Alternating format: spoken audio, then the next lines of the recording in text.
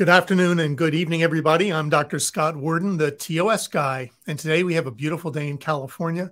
It's the perfect day to ask our friend Steve Talajkowski to do another presentation going into more detail on the Edgelow Method. Today, Steve, how are you? I'm doing great, Scott. Thanks for having me. I really enjoy doing these. Yeah, it's been a tremendous boon. Our patients, our viewers, have made lots of comments about how useful they find your information. Today, I understand you're going to do some case studies. I am. All right, take it away. Okay. I look forward to it. And actually, I am not in California, right? I'm in beautiful Madison, Wisconsin, visiting a dear friend, Bridget. So, and it's cold here. But I'm in the hotel room, so that's where I'm at today, and so I'm not in my normal settings. But let me start off. We're going to do some case studies. It's going to be a little different in that they're going to be a little bit more generic, but I sort of maybe a fictitious patient. But I think once we get through this, you'll see the reasoning for this. So again, I use the INVEST program. That's the Edgelow Neurovascular Entrapment Syndrome treatment program. It was developed by Peter Edgelow, physical therapist. I worked with Peter for 14 years in the Hayward clinic, where I'm still at. Peter's no longer with us. He passed away almost 4 years ago. And I also have 29 years of experience working as a physical therapist, and 24 years, which is the time I started with Peter. So it's been 10 years since since I stopped working with him due to his health problems. But there's a picture of Peter. Amazing guy. He would have loved to do this, and he would have appreciated deeply all the work that Scott's put into this. And he would have been the first guy up here to talk. So we always do an anatomy review. I think if you can understand the anatomy, you will understand the problem better. So I'm just going to mention a few things and not get too deep into it, but talk about the scalenes. The scalenes are a group of muscles that go from the neck to the first rib. They either flex the neck forward if they both contract, or they do a lateral side bending to the side of the muscle that's contracting.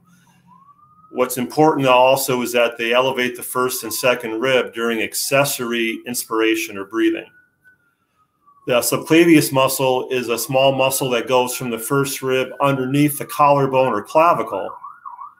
That muscle helps to kind of stabilize the clavicle during shoulder movements, and it can also, though, pull the clavicle down towards the first rib. Then, of course, you have the pectoralis minor muscle, and that's a muscle that comes from the third through fifth ribs and attaches to the coracoid process, which is actually in the front. You can palpate. This is a front attachment on the clavicle. I'm sorry, the scapula. And just understand that the scapula has a lot of muscles attached to it, so movements differ depending on which muscles work together. But let's make it simple, is that the pectoralis minor is going to pull the shoulder forward and away from the midline. So think of a rounded shoulder position. So here's a picture. This is from Peter. That's the cervical spine. The scalene muscles are here. Can't quite see the first rib very well, maybe part of it. The brachial plexus is going through this space. Between here and here is the thoracic outlet. Here's the subclavius muscle going under the collarbone, and then the pectoralis minor, again, attaching to the ribs and to that coracoid process, which is in the front of the scapula. Another picture here showing the scalenes a little better.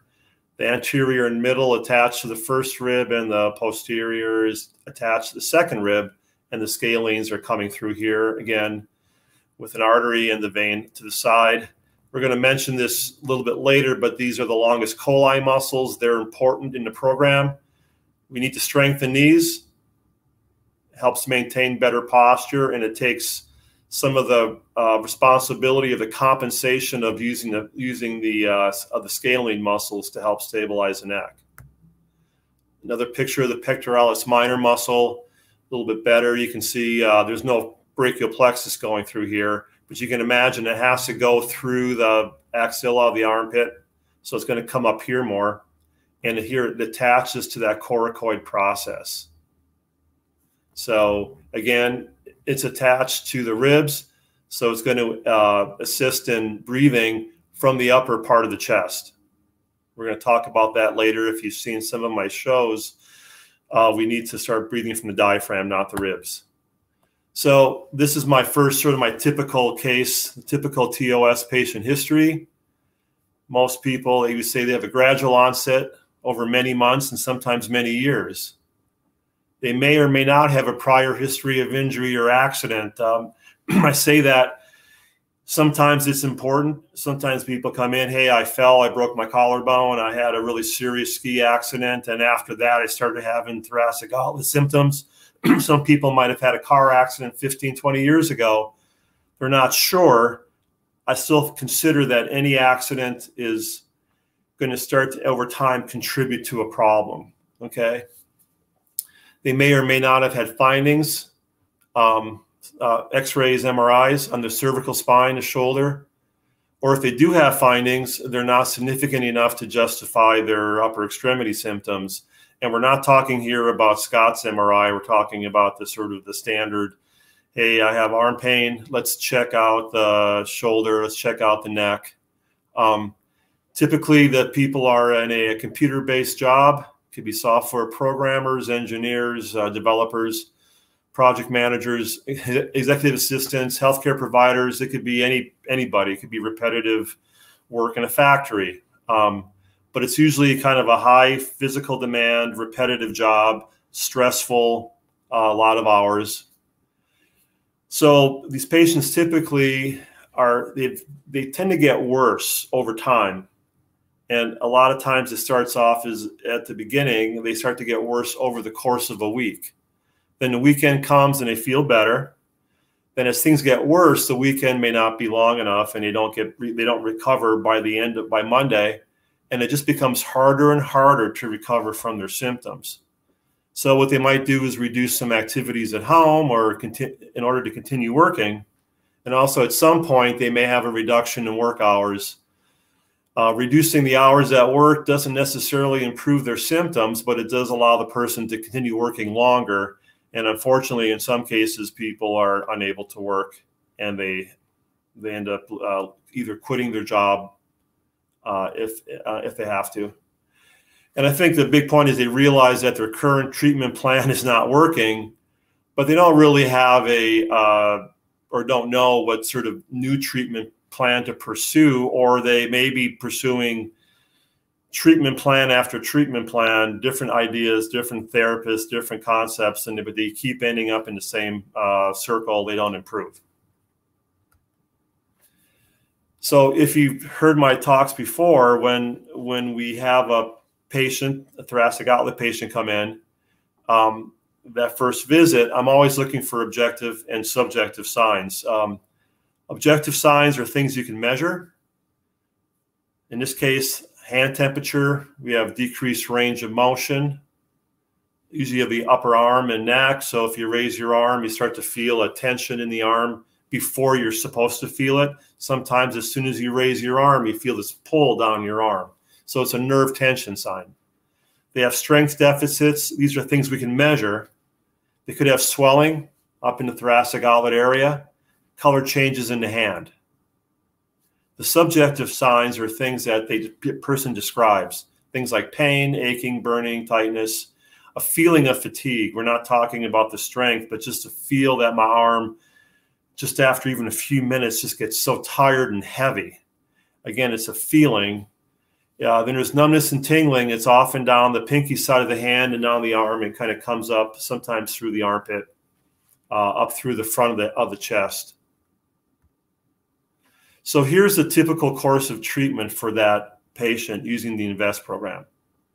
So I tell patients you're going to have up to 12 visits of PT. It could be more, but by 12 visits or maybe even 6 visits, we expect to see improvement or we need to move on to something else.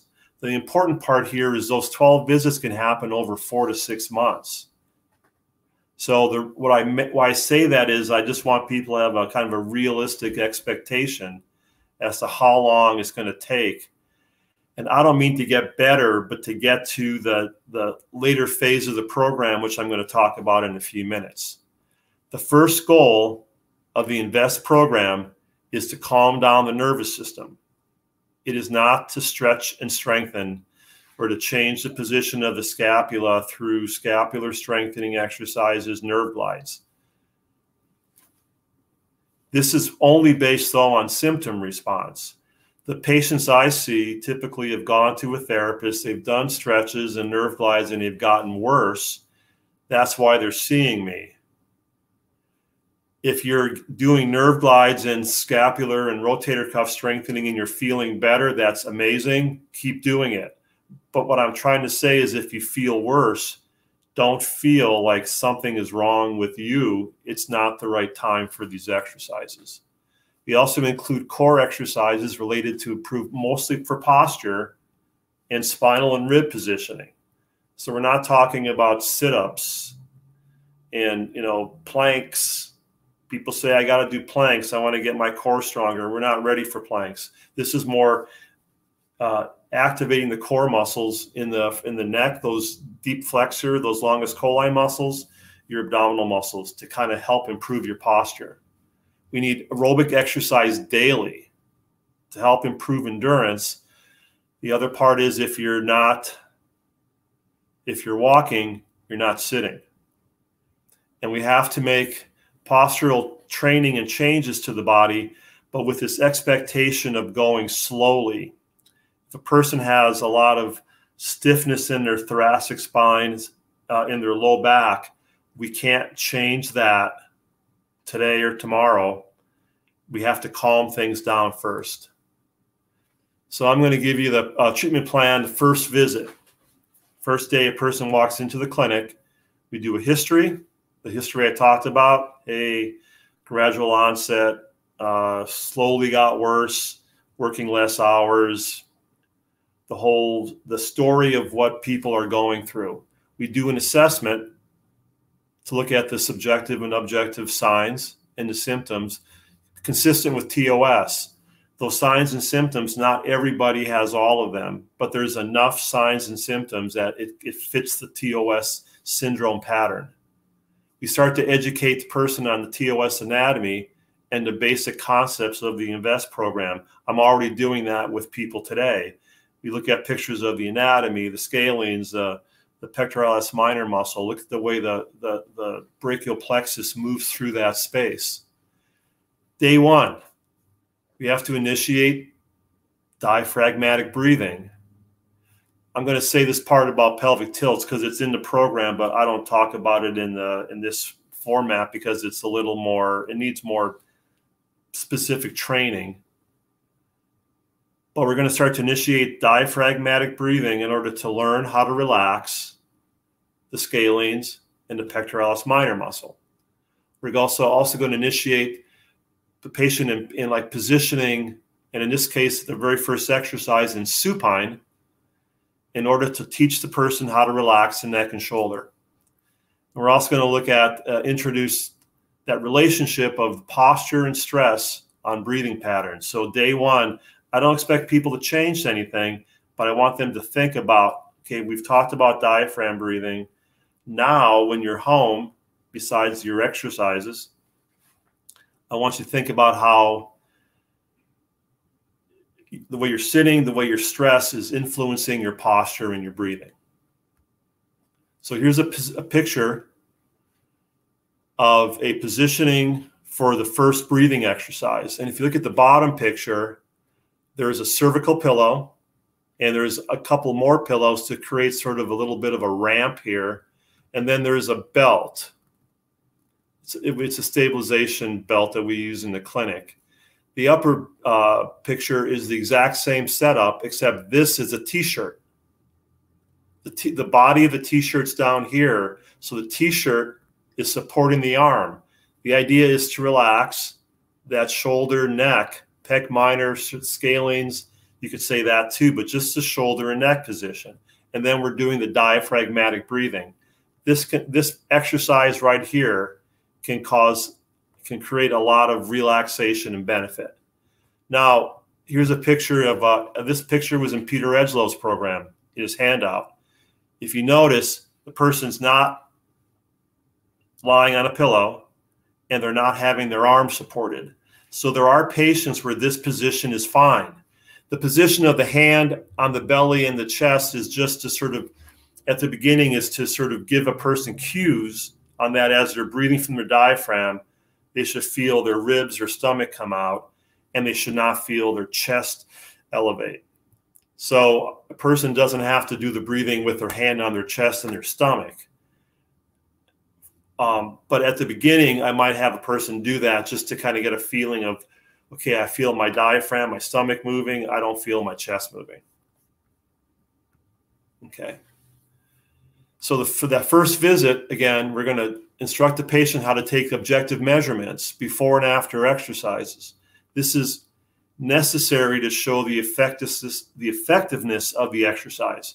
So the things we did before about checking your arm motion or hand temperature, I'm not going to get that too much detail into that, but the patient is instructed day one, you got to take some objective measurements before you start the exercise and when you finish.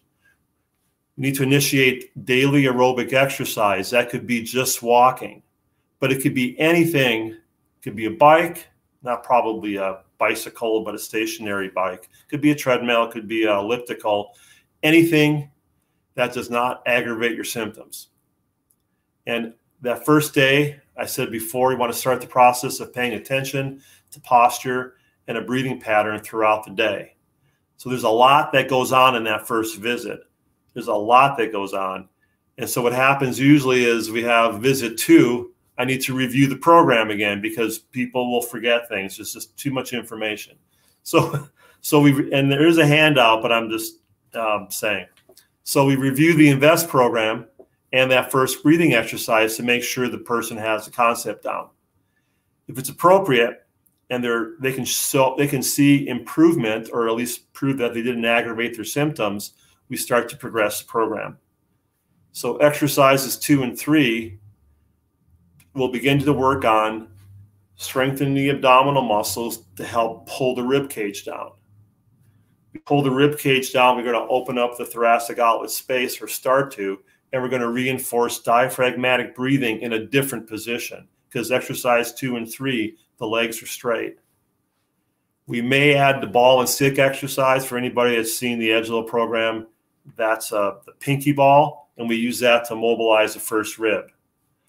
However, we might also do the thinker pose, which is the neck stabilization or core strengthening of those longest coli muscles. Kind of depends on where we feel the most benefit will come on visit 2. We're going to add those exercises along at some other point. It's just going to be a matter of day 2. Are we going to focus more on the first rib or focus more on the cervical position? I'm sorry. I highlighted the last part. You can only add an exercise if it can be proved to not aggravate your symptoms. It's not a matter if a person can do the exercise. They have to prove that they either see a positive objective improvement or at least no change. If you see a worsening of your symptoms, you cannot, a worsening of your objective signs, you don't add the exercise. It's not that a person can't do it, it's just not helping them. So we have visit 3. Now we're going to continue to review the program, what we've done in visit 1 and 2, and we're going to start exercises to help increase thoracic mobility. There's an airbag exercise, and this is to restore that normal extension of the spine, right? We're trying to get away from this forward trunk position, shoulders forward, the thoracic spine forward, okay? We also do a gym ball exercise to begin posture training, and we're going to focus on relaxation and efficiency while sitting. I was supposed to be sitting there. And we're going to practice the diaphragm breathing while sitting. So if you look at this picture, again, what's the problem? If we go back to our anatomy pictures, we're seeing a forward head, probably activation of the scalenes just because of that position, because they're trying to stabilize the neck. We see a position where the spine's forward, the shoulder blades are forward. Remember, I said if the shoulder blade comes forward, we're pulling on the pec minor, might be active while we're reaching for the computer. This is not to mention even the lumbar spine. So this is what we're trying to get away from. Here's a picture of a person on a ball. Again, looking at the positioning of the neck, the shoulder, just having a really natural space for that brachial plexus to travel through, and not having this these muscles overly active opens up the diaphragm, and then in diaphragmatic breathing becomes easier. If you're looking at that last picture, it's hard to breathe from the diaphragm when you're slouched. Matter of fact, it may be impossible, or it is impossible. That's why this position then encourages upper chest breathing, and you have the upper chest breathing combined with these postural problems, and then you have more and more compression of the brachial plexus within the thoracic outlet. So now we're getting into visit 4 through 8. Okay, so we want to continue to increase gradually thoracic and spinal mobility exercises. Again, it's tolerated. We're going to keep with the invest principle of not aggravating your symptoms. We need to calm the nerve. This has happened. Every patient I talk to is that we need to calm things down first. So we're doing gym ball exercises where you lay on your back. We're using a 6-inch foam roller, a 3-inch foam roller, a pinky ball, which we call a rib mobilizer. We're continuing to expand our posture development, because as a person becomes more and more aware of how to correct their posture, sometimes what they find is because they have stiffness in their low back or thoracic spine is they can't really make the corrections that are necessary. We have to do things to help stretch the pec minor, but in a real gradual way. And then we start to work on core strengthening, which includes, again, those longest colli muscles, which are the deep neck flexors. We're going back to the thinker pose. It's like balancing a book on your head. So we're trying to get these muscles active in the front. That kind of opens up the back of the neck. It kind of fits in with this whole alignment of having the neck, the head, the neck, the shoulders, the thoracic spine, the lumbar spine, all in better alignment. Now, I said exercises 4 through 8. If you took our treatment plan, that could be month 4, sometimes at the minimum, and it could be often month 6. So it could be 6 months in some cases. Could be less, but in some cases could be 6 months before we start to progress to stretching and strengthening of the upper extremity. I'm not talking about legs and other exercises. I'm talking about directly shoulder-related exercises. We can only do it when the symptoms are under control and calm down. And we have to prove that those exercises don't aggravate symptoms. You only add an exercise, like I said before, if it can be proved to not aggravate symptoms. It doesn't matter how anxious a person is to move on to that next step. If that next step makes them worse, they're going to lose all the progress that they made up to that point. Okay. So the INVEST program is a protocol, which means it has a series of exercises, but it's not a recipe, which means it's not this, every person gets the same cup of this, half cup of that, a teaspoon of this, a little bit of water. We have to make the program individualized based on a person's history and their findings. We have to discuss the timeline, and that's in part based on how a person responds. So if a person responds quicker, the timeline is going to be quicker. If they respond slower, it's going to be a slower timeline. It's just the way it is, at least in my point. Visits can be spaced out over 2 to 3 weeks in a lot of cases. Sometimes after the 6th or 8th visit, it might be once a month because the person's working on a program that we've developed, and it's just a matter of working on those things and seeing a gradual calming down of the nervous system, an improvement in posture, a kind of a more of an automatic diaphragmatic breathing. Like they don't have to think about it; it just happens. Okay, it's going to be based on how they progress.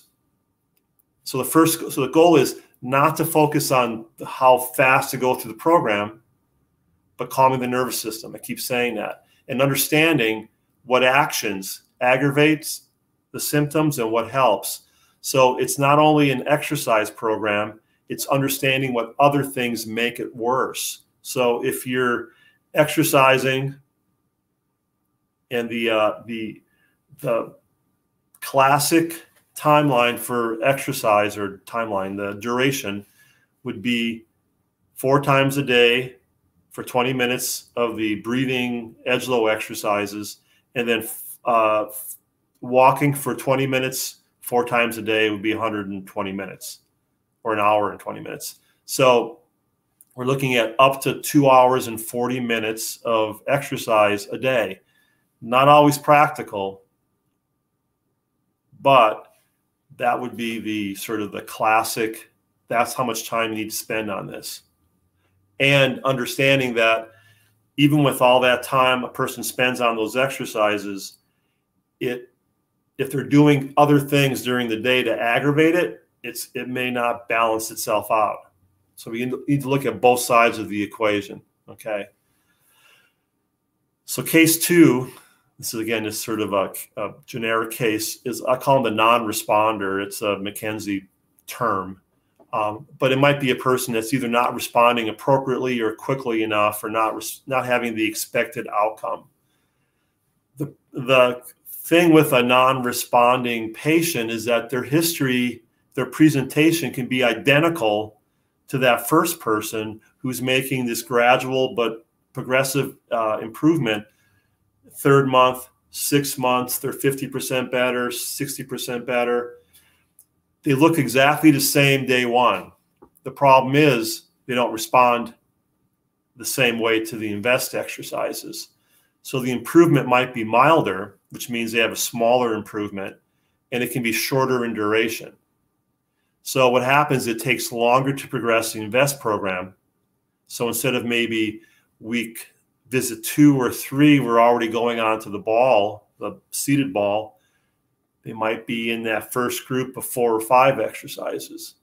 And maybe the ball, we're kind of in that situation for a few visits instead of maybe 1 or 2 visits and moving on.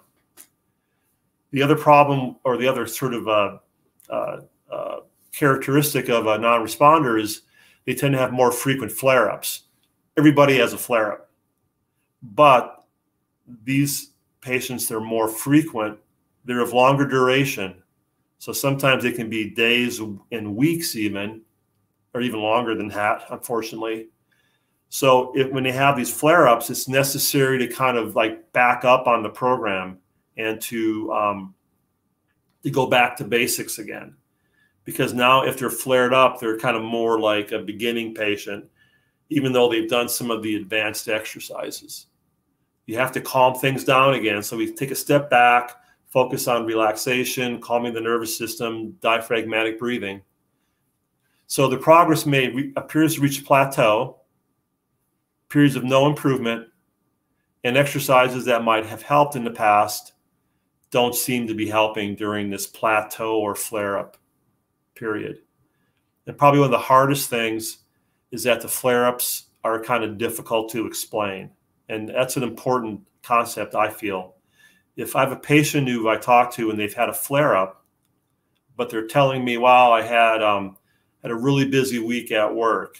Things are really stressful at home. I mean, I didn't have a lot of time to do my exercises.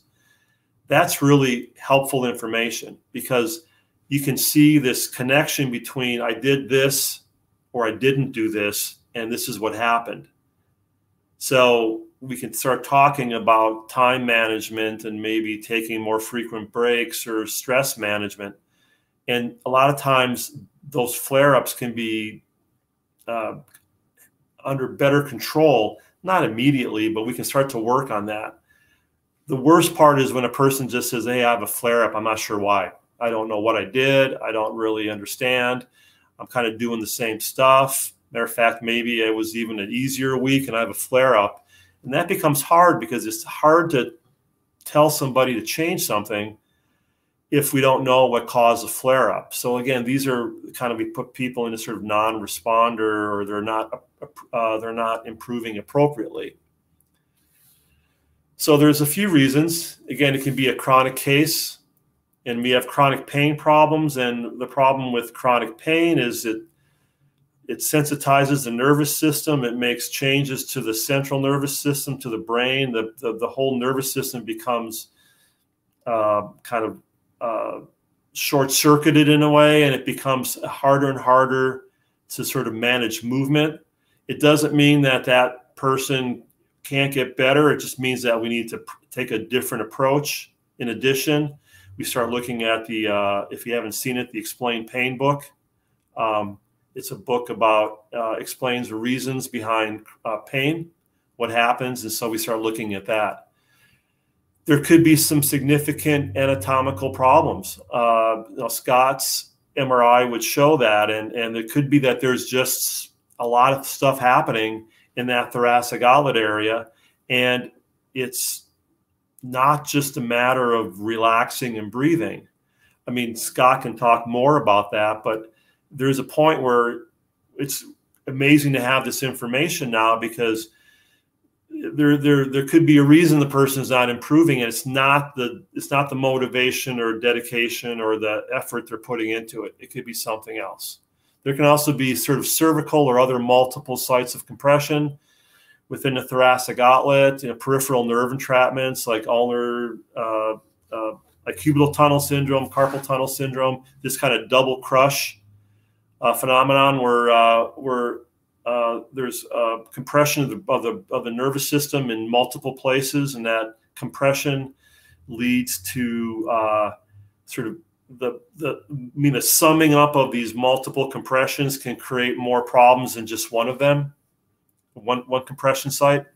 And then, of course, there's other orthopedic problems. Person can have neck problems, disc, sort of degenerative problems. You can have shoulder issues. You can even go as far as like low back pain or thoracic pain. It makes it hard to do the breathing exercises. You can have knee and ankle pain and hip pain, which makes it harder to do the cardio exercise that's part of the program. Okay. And then the biopsychosocial problems, that's kind of a catch-all phrase, but I'm going to look at it more as people are just having a hard time kind of managing the processes. There's a lot going on in their life, and they're feeling the pressure of sort of living life and having this issue. I mean, this happens to everybody, so it's not like that's a sort of a separate issue, but in some cases it's even more, it's even bigger, more exaggerated than just the normal problems. So person's not responding, what's the next step? If they haven't already had one. Now remember, I see patients that have been, I may see a patient that's already seen Scott or Tracy Newkirk. I may be the first one to see him. So so if I'm the first one, I try to get them in touch with other experts in the field. But an MRI from Scott would be a logical step to explain, get some information about what's really anatomically going on. There can be injections right now. People are doing Botox. Dr. Newkirk up in Marin has a posture vest. I have a lot of patients that are using that. Again, sometimes they have it. Sometimes I see them first, and I suggest they see Dr. Newkirk. There's soft tissue work. That's a bit of a hard one to answer. I have patients that are doing kind of myofascial release and are getting some good response, but I've probably seen more people that have had soft tissue and it didn't help or made them worse. The part that I'm looking at that we can still change is that, looking at kind of adjusting the program, and that may include kind of increasing exercise frequency, increasing their aerobic exercise. A lot of times patients come back and I'm not really feeling any better. And you ask them, like, how often are they doing the program? I'm doing the breathing once a day and I'm walking 3 times a week. Well, that's probably not going to be enough. So are you responding because of some other issues, or is a person not responding because they're just not meeting the expectations of the program? So a lot of times we keep a log, a diary of your exercises, their objective responses, you know, to better manage a program. So if a person, hey, I can only do this exercises, you know, once a day, and I can only walk 3 times a week. So, hey, for the next 7 to 10 days, I want you to double it. I want you to just for that 1 week, 7 days, really commit to doing everything, doing it twice a day, walking every day, maybe walking twice a day. And let's just see what happens and see if by upping the program, can we get you out of this category of non-responding into like an appropriate response. And then of course there's a surgical consult, and you know, Scott has a lot of the group has a lot of excellent surgeons that to talk to and all over the country. So there's our people to talk, and we understand surgery is the last option, but for some people it's still an option, and it's a realistic option. So the third case is this might be kind of it's more that the patient is kind of, there's some trauma or activity that caused these thoracic outlet or thoracic outlet like symptoms. And the point being is that a lot of these patients didn't have symptoms before this. So this would be the sort of the sport injuries that we talked about a while back about you know, this like the stingers and the sort of the tractioning injuries. But for a lot of patients, like they it could be from a motor vehicle accident, like a whiplash type problem. It can be from a fall. I mean, literally just tripping over something or falling and tractioning your arm, falling off a ladder. It can be sports or recreational activities. It goes back to what I just said earlier. Or it could be just a person's, you know, they're kind of pushing the next step in the gym, and now they're really doing a lot of push-ups, a lot of pull-ups, a lot of sort of heavy weights, bench presses. But the point is, these patients typically didn't have any symptoms before. And so it could be a thoracic outlet problem in a traditional sense, or it could just be a brachial plexus sort of injury strain. So what do I say? Well, the treatment's the same. It's not any different. We still do the history, the assessment. We take subjective and objective measurements, you know, and it could be a chance, like especially with a motor vehicle accident or some kind of a fall, there could be some added treatment to other parts of the body. But these patients, they can progress quickly, but depends on the kind of injury they had and the time between the injury and treatment. So if it's a relatively quick thing, we can, and there hasn't been a lot of sort of response of the body, the nervous system, the sort of the inflammatory processes, if we can kind of get that under control quicker, those patients can respond quicker. The motor vehicle accidents, falls, that just depends on the severity of the injury. And I'll tell you, just as a physical therapist seeing car accident patients, fall accidents, even the ones that don't have thoracic outlet, it can get pretty bad, at least at the beginning. So it's, we have two things to deal with sometimes. So these can be hard cases. And so I just want to, my sympathies to anybody who is going through this, because it's, I would still say though, it's treatable. We've got to just be really careful about how you progress it. So I'm going to mention just before I finish up here, the INVEST basics. It's a summary. Peter used called the ABCs. It was A was activate the core. We're talking about posture and alignment. Breathing. We're going to try to do diaphragm breathing, change from upper chest breathing. But if you think about breathing also from a meditation or a sort of other yoga type approach, breathing is about awareness. It's about being in the moment. It's about understanding. It's feeling where you're at. When we're not breathing, we're like holding our breath. When we're stressed, when we're not in the moment, our breathing pattern changes. And then, of course, C is cardiovascular conditioning. And that's, we're trying to increase blood flow. We want to promote active breathing, and it's movement. If you're walking, if you're moving, you're not sitting. Where our society is, there's too much sedentary work. It's very, for a lot of people, it's very demanding work, but it's still sedentary. And my 3 words are relax, open the space, and then calm the nervous system. So I want to thank you. That's all I have. And I don't know if Scott has any questions. Well, Steve, it's always great to follow your thought process with these complex patients. I really appreciate that. I'd also like to throw in my 2 cents that I think we all miss Peter. Peter Edgelow, he was a golden person. He really cared about people, very smart, or maybe very not. observant. And I'm glad that we have you to carry on his work. Close this up here. We have a lot of questions, but I do want to throw a couple of thoughts out there. I think you've covered very nicely that there are different types of patients in terms of chronicity and cause. I'm just here and waiting for Scott. Can you hear me okay? To get on the other screen. Hopefully it's not my it's not my It may be yours because I can see myself on the screen. Find out. Hey, Scott, can you see me? I can. Okay. I don't think Steve could hear you for a second. Steve, can you see everybody now? Yeah, I don't think I'm not sure if he did. We may have to have him log off and log back in. Okay, Herb, can you hear me? I can. Yeah, you're good. It's just Steve we can't see. All right. Let's send Steve a text. I apologize to everybody viewing. We're going to get to everybody's questions.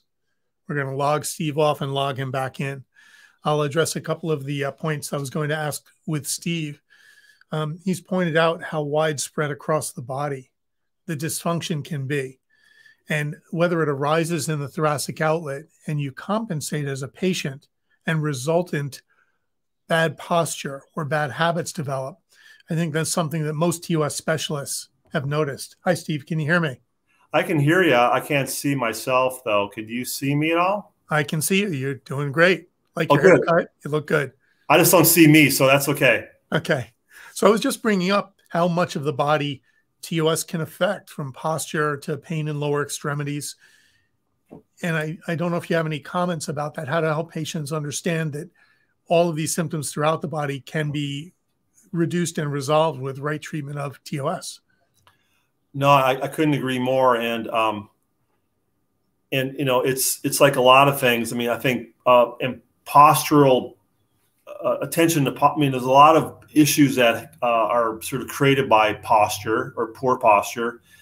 And you could argue that it could be the neck, could be the low back. I mean, even things as far as like hip pain, knee pain, degenerative changes to those joints are a result of improper alignment. So I think we just assume things wear out because we use them, but there's plenty of cultures where, you know, people don't have the same incidence of pain in those areas that we do, and and they're sometimes, in many cases, more physically active than we are.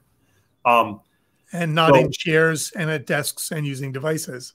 Right. I mean, I would imagine, and I wish I had the number, but I would say most of the people in the world sleep on the floor and squat when they sit.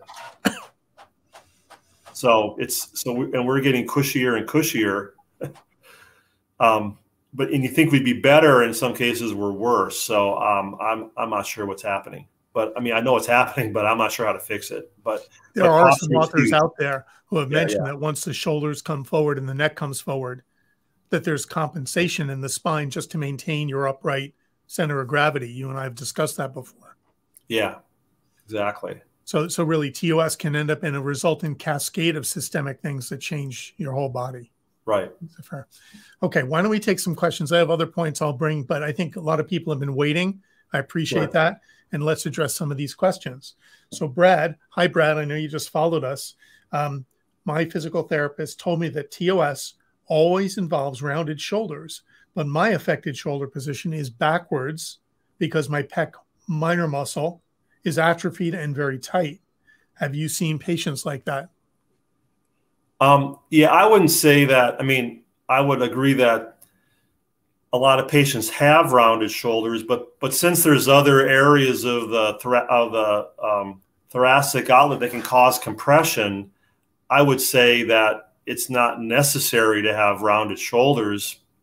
I mean, it could be something happening at scalene in the first rib. So, and I would wonder, but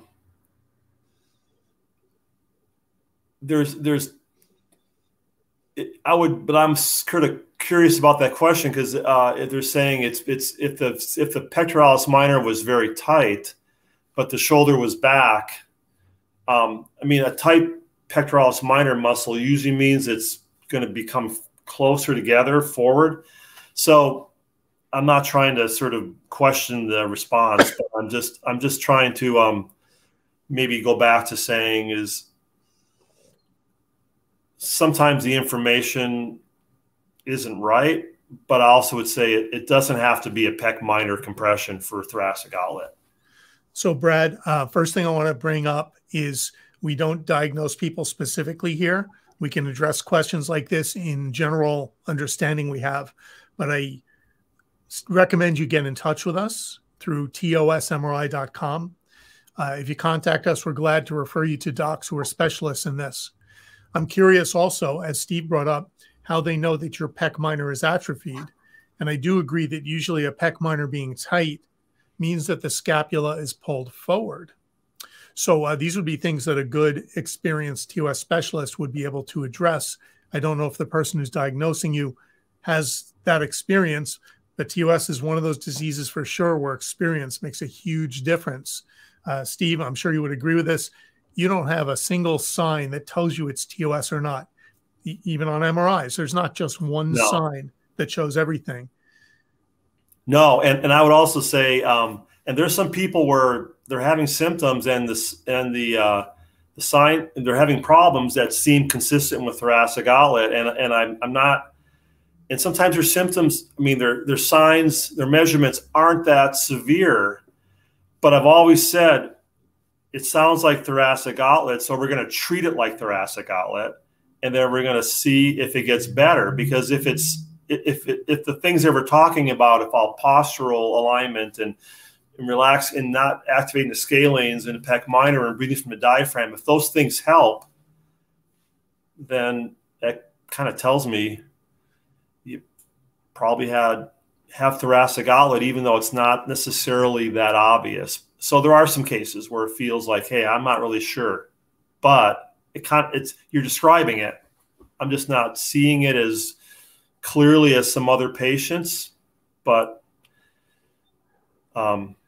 so Brad, I would say, Brad, if your local doc has some confusion or is unsure or inexperienced, absolutely worth your while to consult either locally with another TOS specialist or over a distance with several docs and experts like Steve we can connect you with. There are, in the medical literature, many types of TOS.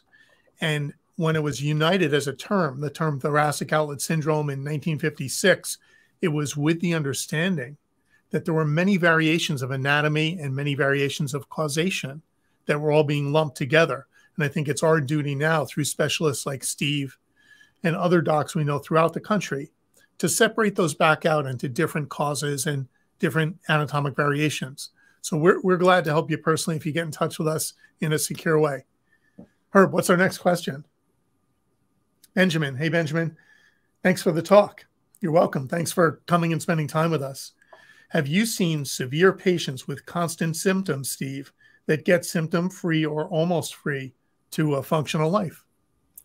No, I do see patients that that go back to a functional life, and I would say, I mean, there's severe and there's constant. I mean, people can have constant symptoms and still, be at a moderate level. But I think what's important to understand is that when you see a patient, and again, part of this is going to go back to, let's say, so hey, maybe this person's progressing slowly, or maybe they just want the information. They'll get a hold of Scott, and Scott does an MRI, and he goes, hey, I see some findings, but they look like. I mean, again, it's just I shouldn't say that what they look like, but maybe it's not so clear, or it doesn't seem severe compression. And And so the person, I think the expectation then has to be is just it's going to take a longer time. I think the more severe, the longer time a person's been in this condition, I would expect the progression to get improved. It could be longer. I mean, it could be a year, it could be 15 months. These are not unusual timelines. And then the expectation is that this is not something you just get over. And people ask me a lot of times, well, am I going to have to keep doing these exercises? And I kind of go like, well, yeah. I mean, it's like you keep taking a shower and brushing your teeth and flossing. You know, you got to maintain. There's a reason you got it. And if things get better and then you just kind of go back to the way things are, then it could return. So I tell people there's an expectation to get better. And I think it's realistic.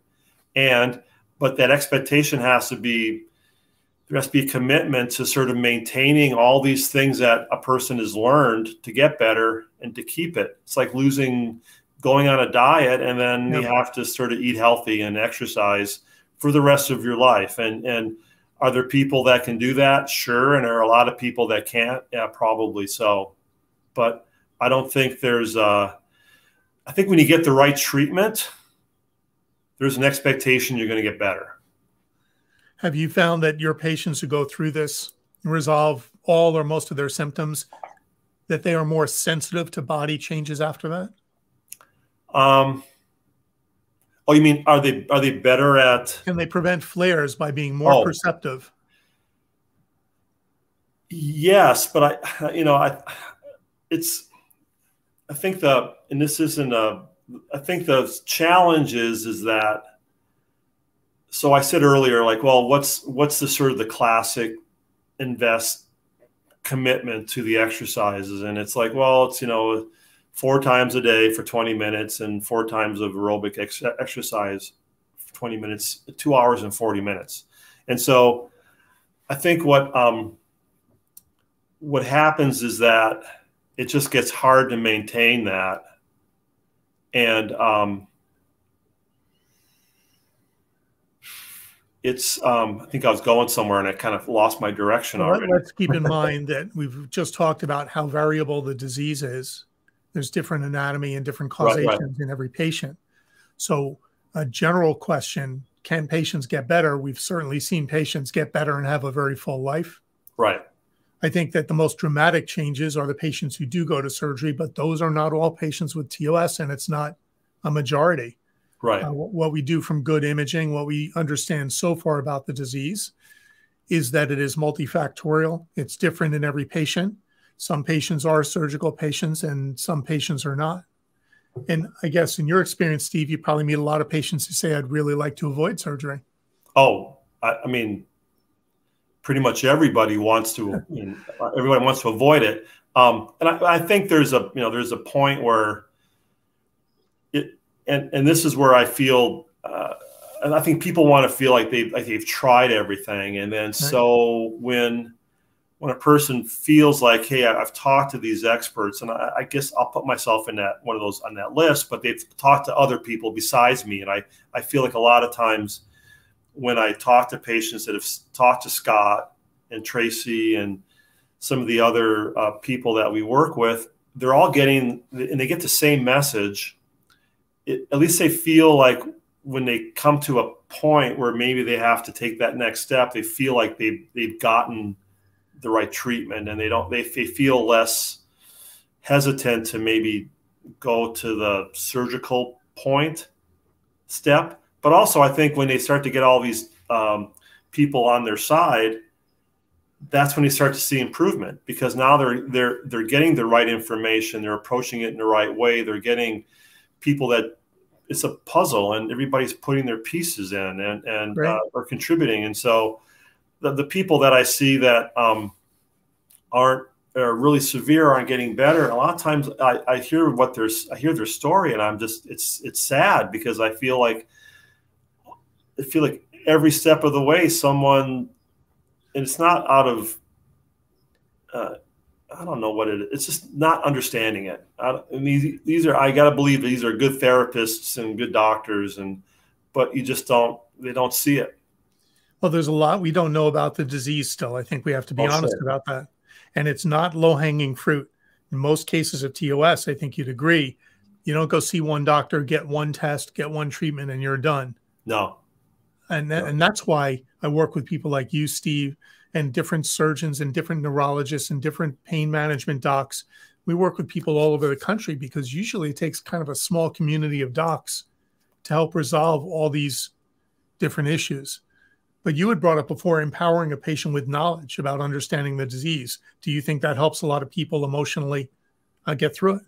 Yeah, no, I do. And ask that question again. I was reading a question on the screen, and I was like, I was reading and not listening to you, Scott. So ask me again. I mean, when you educate a patient and empower them, and they go and look up thoracic outlet syndrome, which they may have never heard before, do you feel that helps them emotionally?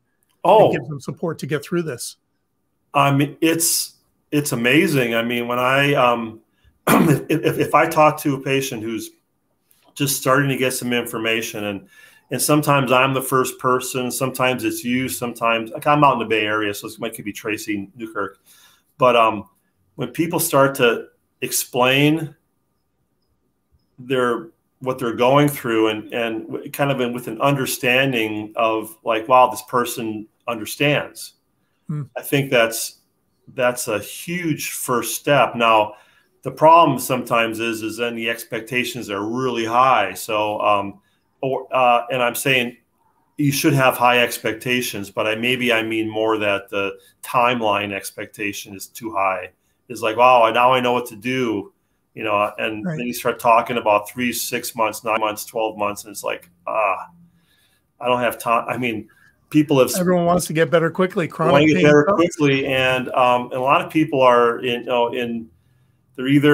in danger of losing their livelihood. They're having trouble just managing their home life because they can't contribute. And one more year sounds like impossible. And I tell people it's not going to be a year to get better. I mean, we expect people to get better, start feeling better first month, but they're just not better yet. Not completely. Yeah. So to Benjamin's question, we do see people make significant improvements. I think we need to understand each person's anatomy and pathology, though, to get a better idea. I would just say that we're doing a lot better than we did when I first started 25 years ago. People get diagnosed more quickly. We understand their underlying disease better. So first of all, hang in there. Secondly, contact us. We'll put you in touch with good specialists. Carol has asked us a lot of questions. Let me read this one. I have left-sided neurogenic TOS and CRPS, which is a bad combination. I'm sorry, Carol. I can't run anymore because the pain in my neck and scapula go off the charts. Now I love to walk, but my right foot goes numb and I get shocking pain in my lower back. Is that because my left side is now highly elevated and no longer symmetric with my right side? I look lopsided right now. Let me just remind everybody, and you too, Carol, we don't answer specific medical questions. We're going to address this in a general way. Right. Steve, you've already addressed how posture can change from this asymmetric pain. How do you address a patient in general who comes into your office with systemic symptoms and symptoms beyond the thoracic outlet? Yeah, so again, pretty common. So a person comes in and they have low back pain and sort of a sciatic, usually which was a disc problem. And they're shifted. So a lot of times the shift is from the low back. So they're kind of we call it a lateral shift.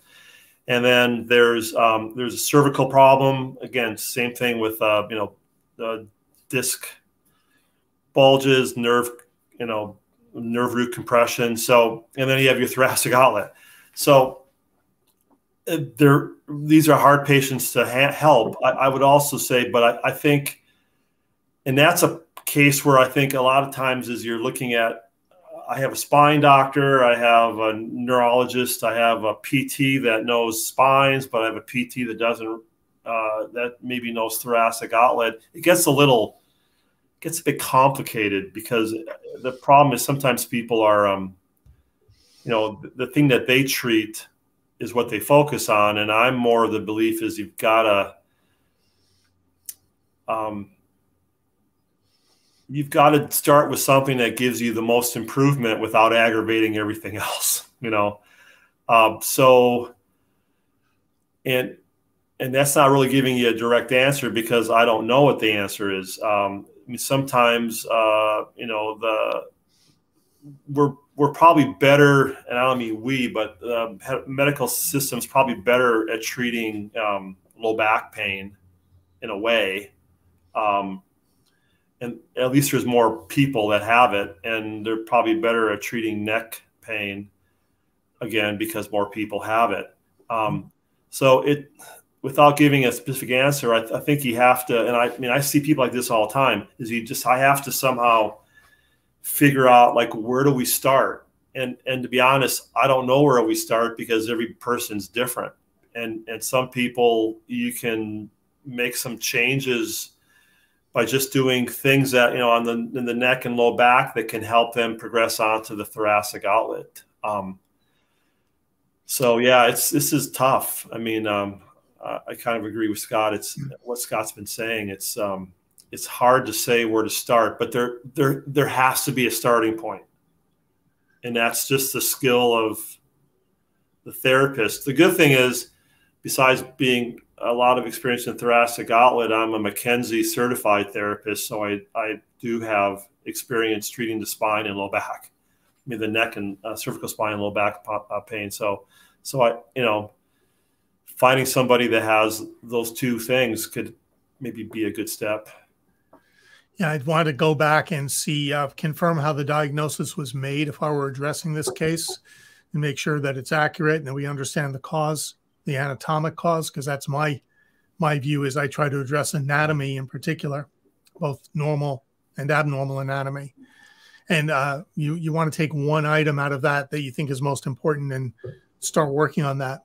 I'll also go back and say that to our previous question from Benjamin, I forgot to say that a lot of the good surgeons we work with around the country won't go straight to surgery. They'll recommend a good 6 to 12 months of the right physical therapy before surgery. So I'm mixing these questions up. But Steve, I'm sure you've heard that patients get referred to you by surgeons because they want to eliminate, they want to find out how much can be resolved. Sure. Yeah, even a surgeon's not sure. Right, I mean, how much is changeable? How much is valuable? And I've had patients that, you know, the surgeon said, I want you to start the Edgelow program, the Invest program. And, you know, if, hey, in 3 months, call me back. And some people go, hey, in 3 months, I don't think I'm not where I need to be, but I think I'm going in the right direction. So I'm just going to continue with what I'm doing. And then, you know, I have that option for later if I need it. Now, I understand we have a two-part question coming up. Benjamin, hi again. I feel some sort of tension on the inside of my arms when I try to raise them. Should I keep my movement below that area? I feel like I wouldn't even be able to eat or brush my teeth if I do. And then would you say that doing arm and neck motion through the complete range of motion is part of the recovery in the early stages? This is a good question. Yeah. I'll answer the last question first. I don't. We tend to sort of limit, especially as far as an exercise. So I wouldn't give people, oh, you have tension here, so let's just start doing some arm movements to sort of increase mobility. So I would say I'm not purposely doing any arm elevating or cervical exercises to sort of increase range of motion. That hasn't been my experience to be very helpful. I think the reality is yeah, a person has a neural tension sign at some point, and so anything above that is maybe causing more compression. Mm-hmm. I think the idea would be, though, is that there's things you have to do. So it's not that you cannot do anything. It's just that you have to, you know, minimize what you're doing. Because and also realizing is that, you know, the reason this might be sensitive is because I spent 8 hours doing this. Mm-hmm. So it's not that this is the problem for 2 minutes. It's that this is the problem for 8 hours. So it becomes like And I always tell people, we just try to change at the beginning, just try to change things that seem reasonable. So, work on your ergonomics, work on your diaphragmatic breathing, do things to start calming it down. I mean, a lot of people come in and, well, I have a lot of symptoms sleeping, like, what can I do? And I say, sleep is hard there's concepts of, pillow height and cervical support, but if we can calm things down during the day, things might be better at night. If I can calm things down through my other activities, through my diaphragmatic breathing, and then maybe, this will go higher. Because if this can go higher, then brushing my teeth isn't so hard anymore. It's not at the extreme range, right? Right. It's not the extreme range, so then maybe getting an electric toothbrush or something and holding it like this. I mean, I'm not sounding silly here, but you don't have to do this. You could be doing right. And then we do the thinker pose with some people, or just, I don't mean while we're doing it, but just kind of get your neck in a position, and then making sure that I'm not, sometimes people I think we're too sometimes locked into this idea that I'm moving my arm, but there's a lot of things that are happening with the rest of the body at the same time. Very good. So is your head forward? Is your shoulders forward? So it's looking at things more in a bigger picture than just like raising my arm. So without the right expert guidance, you would not advise Benjamin or anybody to push their limits and try to do a full range of motion to make this better. That's probably no. And if you watch the thing, it's my talk. It's we don't add things or do things that, if we can, especially exercise, but that aggravates symptoms. If it aggravates your symptoms, you're doing the wrong thing. Let the nerves recover. Yeah. Yeah. Thank you, Benjamin. Hi, Bakhtiar. I bought a copy of the Edgelow Patient Guide and the videos that Peter Edgelow explains the exercises.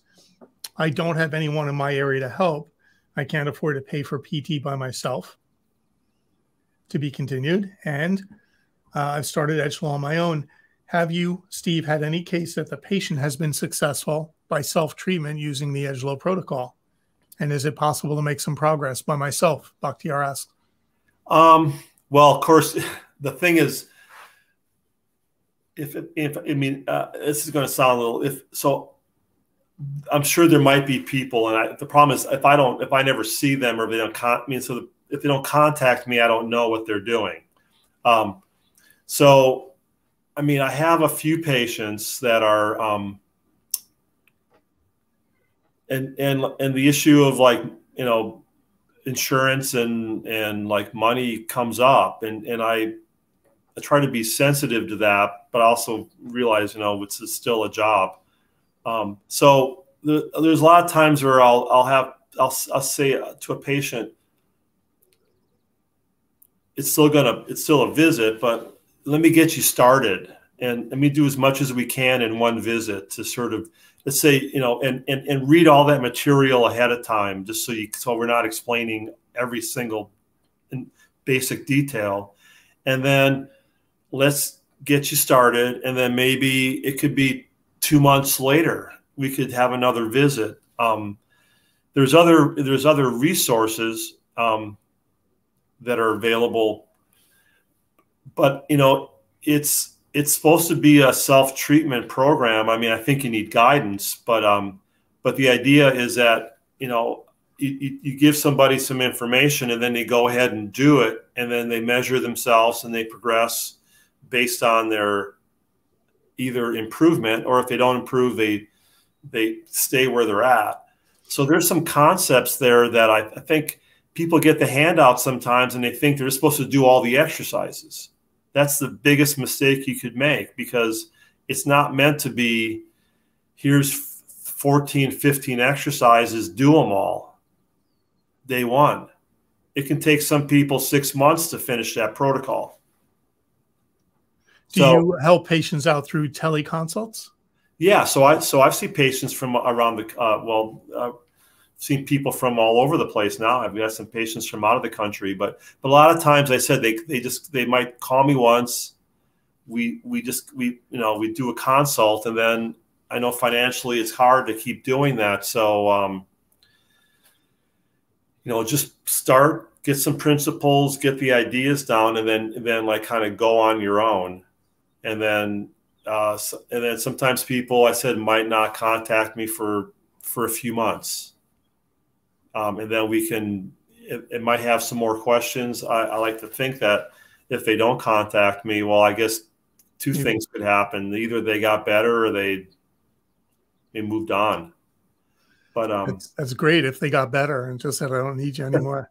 Yeah, I wish they would just call me and say I got better, but right. That doesn't usually happen, right, unfortunately. Ashton, thank you for the webinar. Thank you for attending. Appreciate it. Would you recommend for or against wearing a neck brace for support? I read online about a botulinum injection into a neck muscle. What are your thoughts on this? Steve, if you'll take the first one, I'll address the second one. We do, and I didn't get into this because this is one of those, but I mentioned, and sorry, I didn't remember its detail. There's a thing called a thinker pose, which is a Peter Edgelow. He created the phrase, but he didn't create the concept. So there's an idea of this sort of upper cervical neck flexion where you use your hand for just a little bit of touch support. And what you're trying to do is activate these anterior neck muscles. By pushing your chin downwards. Yeah, but just a little bit. Okay. And there's a thing called a stabilizer. It's a cervical, it's for the neck and low back. They use it for strengthening core muscles. And then interestingly enough, there was a cervical collar, which I've had patients get. It's called the headmaster collar. And it kind of recreates this thinker pose position. It's just a collar with a little pad, and it's a kind of a wire frame. So it's not a full-on like a cervical collar. And cervical collars are great for if a person has an instability. But with this headmaster collar or the thinker poses, you're trying to strengthen those core muscles to sort of help align the neck. So the difference is it's more of an active collar, or this is more of an active movement, where I think a collar by itself is just there to stabilize, and it probably doesn't give a person any, it does not allow the person to get their neck muscles stronger. So I would say yes and no based on what I just said. Ashton, as regards injections, they were first done, to the best of my knowledge, in the 70s in the Los Angeles area, which was one of the areas in the country that was earlier in recognizing TOS. And they did these injections under guidance by electrodes, so they could kind of guess which muscle it was in. I don't know, that's so accurate. And they would inject lidocaine. And there are some studies that are constructed, I guess the best way they could construct them, if a patient had reduced symptoms by getting lidocaine, which is a short-acting anesthetic.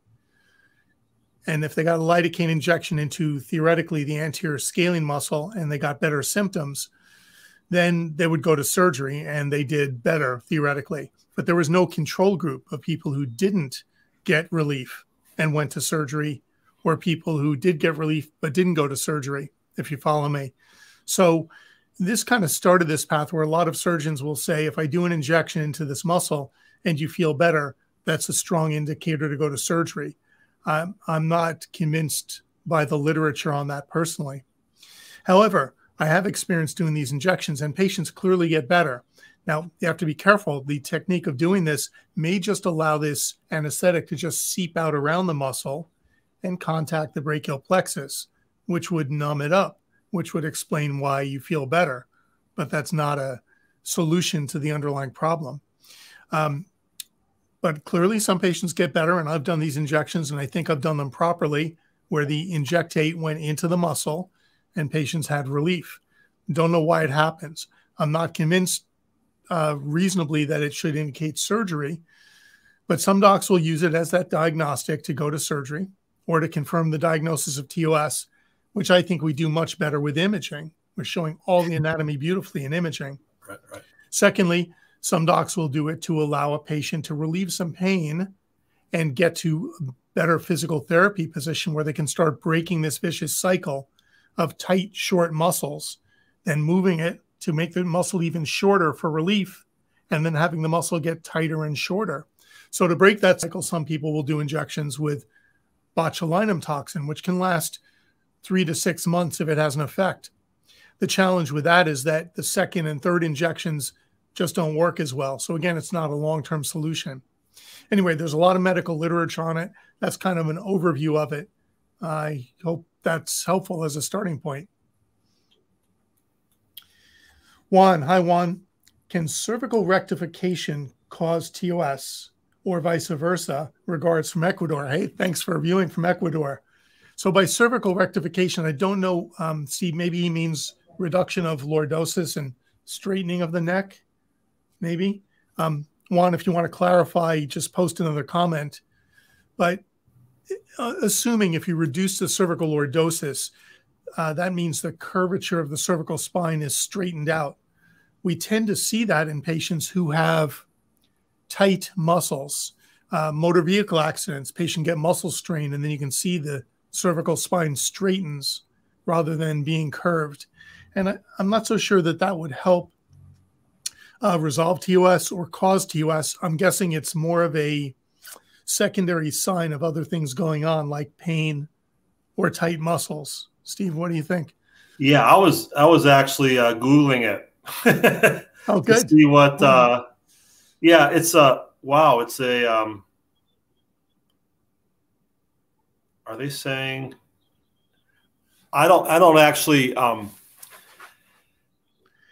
the answer. I'm not quite sure what they're doing with this technique. Actually, so, but I would agree that I think a lot of I don't see a lot of cervical issues being the result of causing TOS. I think they exist together, or they can exist together. But I don't feel like generally. Thanks. One clarified. Okay, yeah. But. Oh, I see. Oh, I see. So you're just saying is that having losing it. So there's not a technique that's causing. We're not using a technique.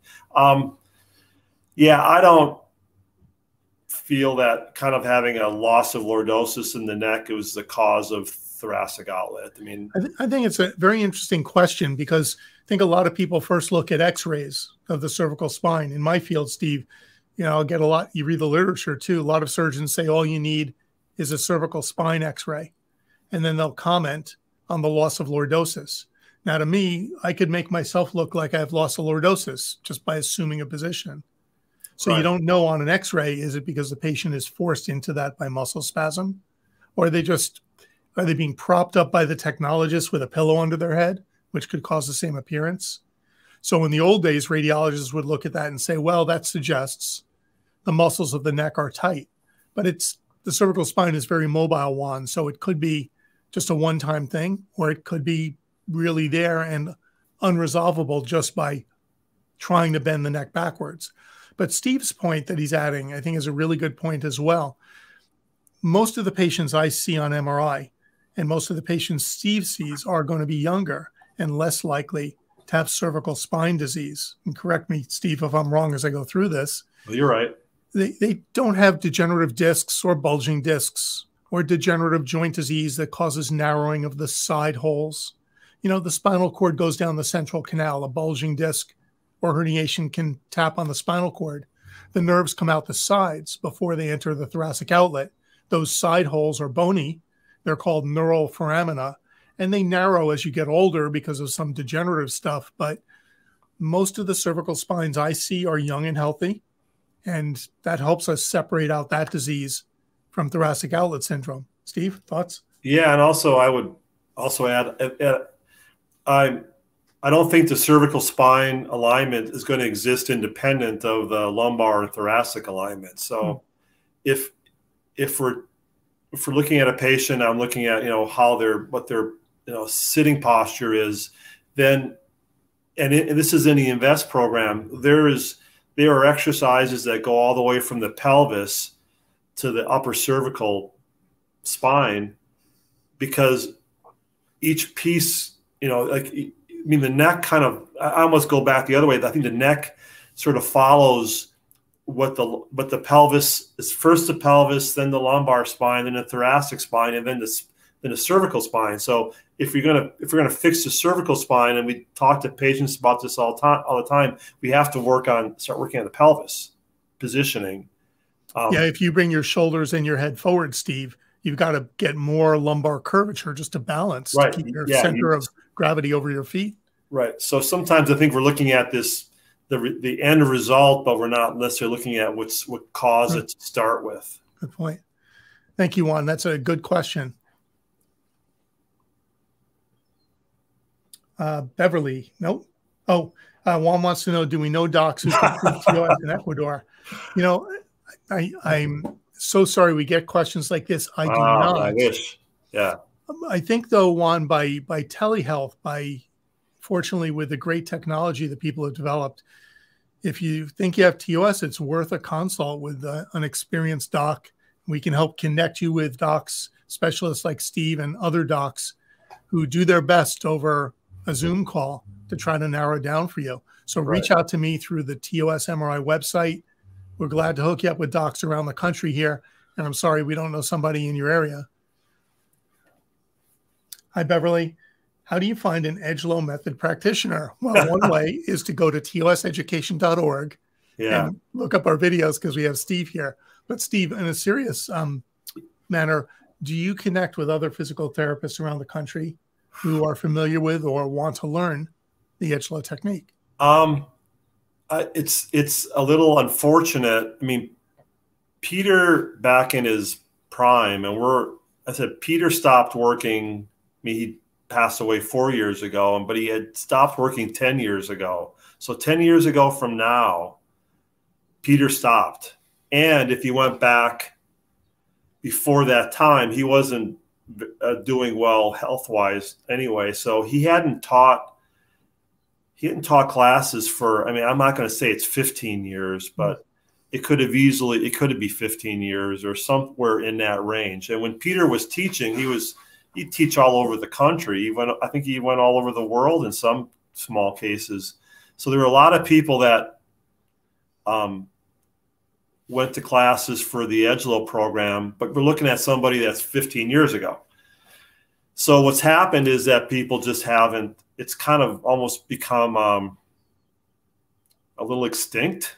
It's not extinct, but on the endangered list of people having experience. Now, I would also say is there's got to be other people doing other things. I mean, it can't just be the Edgelow method that people are, it's either you use that or you don't get better. I can't believe that at all.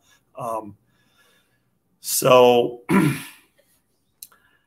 I'm more, I try to encourage people and Scott can help, but if somebody has Scott would know a doctor in New York, for example, and they must be using physical therapists in New York that are, treating thoracic outlet patients.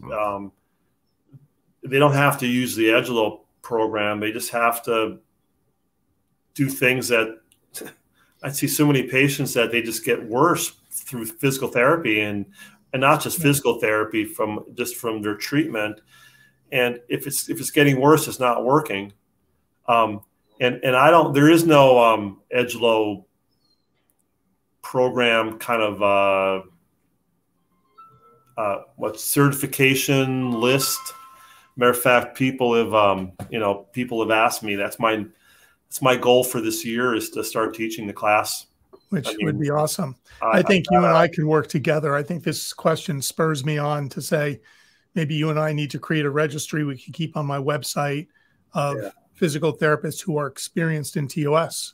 Right. I can certainly reach out to docs I know, and you can, touch base with some of these physical therapists to judge how experienced or motivated they are. Right. I've been really fortunate. First of all, meeting Peter was like probably the biggest moment or changing influence of my career, even though I do other things, but also by the fact that I sort of got this ability then by working with Peter to see people, every day. And so that's where my experience comes from. I'm not any smarter than anybody else. I just have had the opportunity to sort of just see patient after patient. And I mean this sincerely, is that I learn so much by seeing people and seeing different people and learning. And even to this day, I mean, I feel like every person I see adds something to my experience. And that's just the benefit of, after a while, people start to call you, and they call you with problems. And I think it's just this hard part is a lot of therapists might see a TOS patient 1 a year, 2 a year, right. And I could see 5 people in a morning. So right, that's very challenging for a standard physical therapist to address this complex issue without that training or experience. Well, Beverly, reach out to us. We can put you in touch with Steve. Right. Brad, hi, Brad. Laying on my back makes my symptoms get better, but the improvements do not last because standing or sitting makes the symptoms show up in a few minutes. Any advice? I'm going to start out by saying it should be self-evident that gravity plays a part in this. I can tell you there are some imaging studies from the 1960s where they did inject dye into the arteries around the heart. It's kind of an invasive procedure, and then watch the contrast or dye flow through the arteries. And they did it with patients laying flat with their arms up and sitting up with their arms up. And it's clearly sitting up made more of an impression or squeezing on the arteries. So there's some proof of it, but obviously gravity pulls down the shoulder girdles, and that can do a couple of things at least. One is it can bring the collarbone closer to the rib relatively stationary, the collarbone much more mobile. And secondly, it can stretch the plexus more from where it arises from the spinal cord and reaches the fingertips. You're making that distance a little longer. So both compression and tension on the brachial plexus could occur. So I think laying down is an obvious reason why these things may get better. An MRI, I'm tooting my own horn here, but good imaging can show you really how narrow those areas are in your body in particular, and whether that's a likely cause of symptoms. Steve, thoughts? Yeah, I mean, again, that's one of these things where there's more than one answer, so it's hard to give an exact answer. I agree when you're lying down. If you saw that picture earlier in the presentation, I had a person lying down with their arms supported, taking just sort of the length off the brachial plexus, sort of relaxing the shoulder, pec minor, if you want to say. We're doing diaphragmatic breathing to stop activating the scalenes and pec minor. But then he started going, well, is it the shoulder position? Is it a cervical position? Is it a breathing pattern? Is it because when you're lying down, you're taking part of the problem away, but you're not necessarily fixing the problem when you're standing up. So we're actually taking many potential causes away when you lay down. Right, and it's hard to say, which one, but is going to provide the most relief. But then I also say it's not really that one provides the most relief. That's where we start talking about there needs to be a change in breathing pattern. There needs to be a change in posture, cervical alignment, shoulder position. There needs to be activation of core muscles, but relaxation of other muscles. And so it gets into this. God, if I could answer that quickly, a lot more. It's hard to, I guess. But the fact that it gets better by lying down, in my book, it's a good sign. That's great. I think it indicates that there is a compressive element. Right. The rib and the clavicle being the most likely spot. Right. Juan. Hi, Juan. My left arm and left body side started to get weaker, and the right side of my body is very contracted. Is this a TOS characteristic? It's kind of a complex question, and we again don't want to give out specific medical advice. Steve, is this consistent with TOS? Yeah, but I wouldn't say, when you say arm and body, now we're getting into bigger picture here. if someone said that to me, I would say you need to talk to somebody first. I mean, because there's a lot going on right in that question, especially with this idea of like weaker. I mean, it takes a while for there to be visible weakness with thoracic outlet. Good point. And even in the affected areas, right. When the hands get weak, when there's motor nerve damage, that's a more advanced, long-standing disease. Right. And we say contracted, I would not, I don't know if they're talking about a literal contracture or just right. this feeling of tension. But if a person was telling me that they felt like the muscles were contracting, I'd say that would be another. I'd have them go talk to somebody first, because it's just not the typical. It's not typical. Thank you. Yeah. Hi, Brad. Any standing position you would recommend besides standing upright in terms of arm or neck position?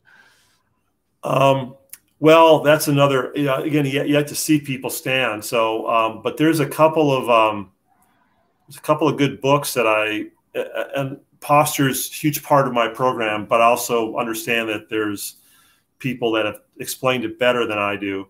So there's a couple books that I have people just look at. They're not physical therapy books. There's one by Kathleen Porter. I think it's called The Natural Spine. And then there's one by Esther Gokale called 8 Steps to a Pain-Free Back. Both really excellent books to talk about posture, both, sitting and standing. And there's a lot. You wouldn't think it'd be so hard, but man, it's pretty. It takes some effort. It's like a relearning. It's so but I would say that going back to what you said, Scott, earlier about like there can be just a problem with the kind of the dropping of the shoulders, kind of the little, I would say, tractioning, the pulling down of the brachial plexus. I mean, people go for walks and they're swinging their arms, and just that motion is a little bit too much stress. So we're looking at, we tell people sometimes that they're going for a walk, put their hands in their pocket, or if they got a hoodie, put their hands in their pocket just to unload the brachial plexus. Maybe you could give us the references to those books, and we'll put them in the body of this when we post the video. Sure. Good books. They're very, very helpful. And there are people in the Bay Area that teach classes. I'm sure there's people around the country that are. Get in touch with us. We'll connect you. As Steve said, viewing somebody's posture, assessing that is a big part of what he does. Yeah. Ashton has another question. In the Bay Area, the East Bay, do you have a recommendation of ergonomic services that will come to your home office, measure you, recommend what to buy for a workstation? This is a great point to bring up. I think occupational therapy, ergonomics is something we really are in short supply of. Yeah. I don't, it's funny. I mean, we sometimes go out and do ergonomic assessments too, but so that's one option. But, I don't know. I mean, there's got a lot of things. There used to be several, I say several, used to be a couple of like Back Designs was in Oakland or Berkeley, and now they're closed. I mean, there used to be a place out in San Leandro that sold ergonomic equipment. And I think the problem is a lot of stuff's going online. And so there aren't as many kind of retail places that are businesses that do it. So, that might be I can't ask that question because we don't, I said either we do it myself or people go through their, like we have a work comp patients, and they might contact an ergonomist and come out and, but it might be just a kind of a Google search could help, but it's glad you're thinking that way. I've done some reading recently on vertical mice, where instead of having your hand on a mouse like this, you have it a little more like that. Right. And it doesn't, according to at least the literature, it doesn't change the pronation of the forearm all that much. But maybe enough. No, yeah, and it's for me, it's also more like, how far is your arm reaching? Again, it's like your sitting posture. I mean, you're changing this one piece, and I think for some people, I mean, the pronation, supination does make a difference. But believe me, I've had enough TOS patients that have kind of exhausted them. Well, they hadn't exhausted it, but they've gone down the list of different mouse options, and there's more to it. But not a bad step. It's just there's usually more to it. I think an adjustable height desk is helpful. I know because as a radiologist, when I work my day job, I'm just sitting here in front of monitors for 8 hours straight, pretty intensely working. I know it's and right, and we have to having a desk that goes up and down. That you can adjust a little bit to get your shoulder and elbow in the right position. What you were just talking about. It's a big difference. And just taking short breaks. Yeah. But also just understanding how your body is responding to that repetitive work and the stress of it, and looking at how your head's moving. And I think people start out great, and then things start to kind of fall apart. Maybe another thing, I can go looking for ergonomists and try to find some people who understand this. Thank you for the good question, Ashton. It's something to keep in mind. And Ashton asks again, I just heard you mention injections. Thanks for recommendations on whom to go to in the Bay Area. So I can make 3 recommendations. Again, if you want contact info, reach out to me through tosmri.com, Ashton. In the Peninsula, part of the Remedy Medical Group, there's a Dr. Priyanka Ghosh, Ghosh, an early in a career doc who's very enthusiastic and knowledgeable about TOS. She does injections. There's also in San Francisco and south of San Francisco, a very excellent doc named Rowan Paul, Paul, who does injections of many things, and orthopedic injuries, as well as getting into some TOS injections. In Sacramento, there's a doctor, I think it's Robert DeMesa or Charles, I'm trying to remember, Dr. DeMesa, who works with Misty Humphreys. Those are the 3 I can talk about right up front. And again, I can give you contact information if you reach out to me.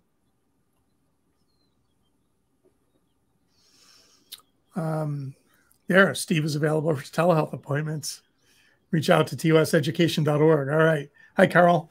Have you ever had a case where the main onset of pain was only in the scapula up to the neck? After 4 years, this pain was everywhere and hard to decipher where and what pain to complain about. I'm now 12 years in after being officially diagnosed in 2018. I've tried every conservative technique, and physical therapy has made me worse. So right off the bat, I would ask questions for a patient like this about how the diagnosis was made. What if she hasn't had imaging? Do we need good imaging to really understand what's going on? She needs a good physical examination by someone like you or some of the people we know that are experienced in TOS. I mean, it sounds like she's suffering a lot and it's very complicated. So as a disclaimer right up front, Carol, we can't answer specific medical questions here, but Steve, how would you approach in general a case that's been going on for a long time and disrupting her life? Yeah, I mean, those are hard questions. And I think, well, it's funny not to sort of question, I mean, there's been plenty of patients where I've seen, and I think they kind of walk in the door sometimes going like, well, what's this guy going to do? And I don't mean that in a negative way, but just they've kind of like, they're not sure what to expect. And a lot of times people they're finished and they say, hey, I don't think I've ever had a session quite like that, especially, and even people have been through a lot of physical therapists or a lot of doctors. So I like to think that there's still options available for patients. And I think the other thing I've noticed with people who've seen a lot of practitioners is they kind of have this this mixture of all these techniques that they're trying at this, and they've kind of taken an exercise from here, an exercise from there, an exercise that they do or don't do. Some they do, and then sometimes they one day they can do them and one day they can't do them. But it's just kind of it's a bit of a hodgepodge of like treatment approaches, And I think it's not working because there's not really a philosophy there. There's not an approach there that's where everything can kind of fit and work. Cohesive. It's not cohesive. So, I mean, believe me, I've had patients that have told me they've seen everybody, and of course, I know what they're saying. It just seems like they've seen everybody. Right. But Terribly they frustrating feeling. Yeah, they have not seen everybody, and I can't promise anybody that I can help them, but I can certainly give them I think an approach that's cohesive but approach. Sometimes people have to be willing to let go of the other stuff, at least temporarily. And I'm sure you've seen patients who've gone through physical therapy that's been counterproductive. You know, not every physical therapist, just like not every doc, has the right kind of experience. And so what they're used to, and what they're used to may not be best for TOS. And it's experience. I just got to believe it. They're not bad people. Right. There's probably people that I know that wouldn't, there are people that I know, therapists that I know that wouldn't know what to do. Well, I have patients who come to me from other docs, Steve, and they're not happy. And, tactfully, I try to explain that, I specialize in this one little tiny corner of the world, and other docs specialize in other things. And one of the things I hope, and most patients do see this, they'll get a doc who will say, look, it's just not my thing. Let me find somebody for you. Right. That's what you got to do. And I really appreciate it when a patient comes in and said, my therapist said they think I have thoracic outlet and they don't really know what to do. So you should see somebody. Right. Somebody else. That's the best thing for the patient if it's out of your field. And I would do the same thing if I saw somebody, if I had a TMJ patient come in, I say, hey, I know a couple things, but I'm not a TMJ expert. I mean, if you really want to get the best, you need to find a person that does TMJ. So for Carol, it might be good to take a step back, clear the decks, and try to start with just one thing. Start over. Yeah, start new. Thanks, Carol. And sorry you're not doing well. AD 85 uploads. This may be a long shot, but do either of you have recommendations about ideal jobs for someone with TOS? Wow. Well, certainly there are bad jobs. He says, I'm a computer worker with a sit-stand desk, good ergonomic setup. That's good. But I can't help but feel that the computer job itself is continually hurting me every day, despite some progress with Edgelow. That's a very interesting question. Yeah, I don't know. I'm curious to see if this person I know, or they just mentioned, or they just had somebody else. So it's challenging to work at a computer job, and I think we're just not made for it. And there's some people that can manage it, and there are other people that can't. And not everybody that can't ends up having TOS. They could have carpal tunnel or other repetitive strain injury problems, or low back or neck. So I don't want to sound like it's, TOS is the only option. There are plenty of other options. So it's hard because a lot of jobs, and we have people in medical field, and I wouldn't say that their job is only computers, but it's a lot of computer, and it's a lot of repetitive activities and stress.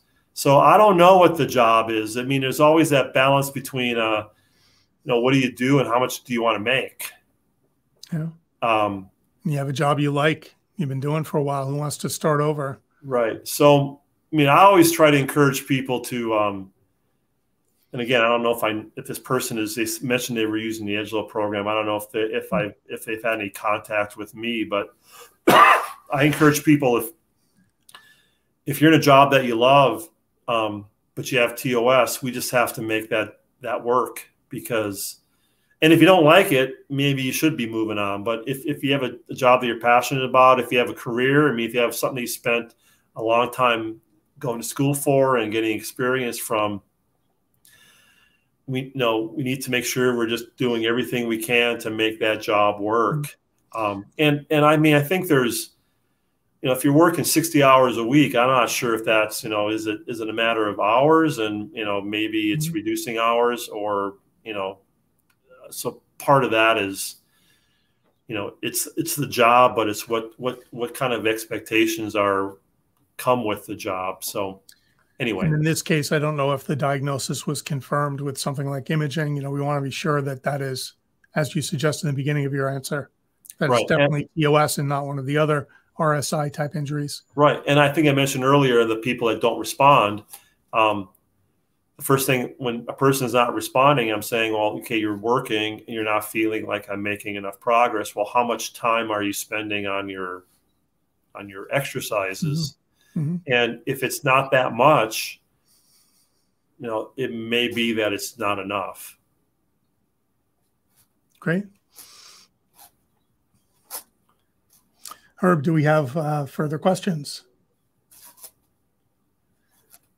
All right. So no more questions. We got a lot of really good questions, Steve. Yeah. Thanks, Scott. I want to thank you again, because we always enjoy having you on. It's great to see how you put your hands on people, assess them, the thought process you go through, how you organize the different courses and types of patients. It's valuable for me as a doc, and I hope it's valuable for our viewers as well.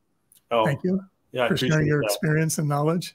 Yeah, and I see I just need to get more people trained on the Edgelow protocol.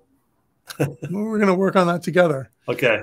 I'd like to remind our viewers that we have an interesting talk coming up on May 10th. It's going to be actually the third time we've had a TOS patient share their story. This is a very high-level athlete, a swimmer, whose dad is a cardiologist, and fortunately, he was diagnosed relatively early with TOS. Jake, as you see in the banner here, Jake Markham, very high-level swimmer in college. He's been at a couple of the best schools for swimming. And we really look forward to his story, because he developed blood clots. He had to have surgery, and then he's had to recover, and it hasn't all been easy, but it sounds like he's going to have a really great story to tell. So that's May 10th. Okay. That's on toseducation.org. We also, of course, sponsor it through tosmri.com. I want to thank everybody again for coming here. I can't tell you how nice it is to meet patients this way, and I hope some of you reach out to us so we can try to help your problems get addressed. Again, I'm Dr. Scott Worden, the TOS guy. Thanks to Steve Talajkowski, a great physical therapist using the Edgelow protocol, and we hope to see you for our next talk. Hey, thanks, Scott. Thanks for having me here.